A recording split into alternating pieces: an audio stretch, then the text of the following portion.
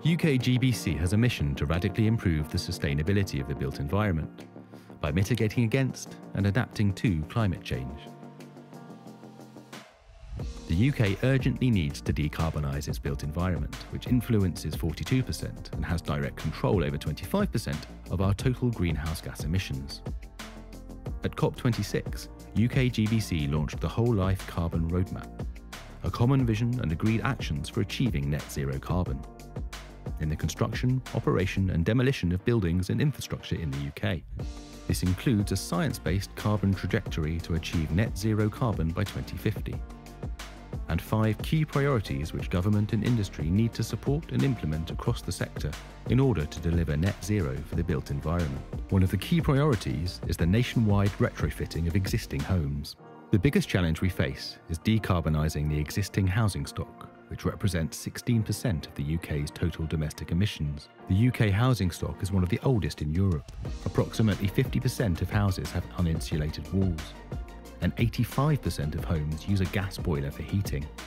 To meet our net zero target, 29 million houses will need retrofitting by 2050, which is equivalent to almost 2 homes every minute.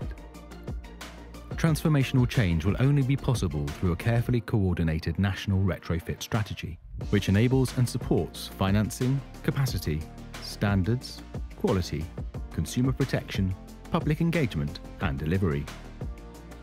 A national retrofit strategy offers a huge opportunity to level up across the UK by alleviating fuel poverty by ensuring lower energy bills for consumers and higher comfort standards, as well as creating up to 500,000 new higher skilled jobs across the country, and saving lives by ensuring that our homes are healthy, comfortable and warm.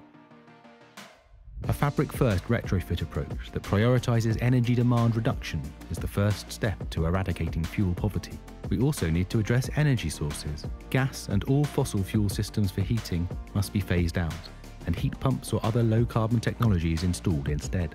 As we understand our home's energy performance better, we can optimise our energy use and empower homeowners through financial incentives to install on-site renewables and to store and trade energy flexibly.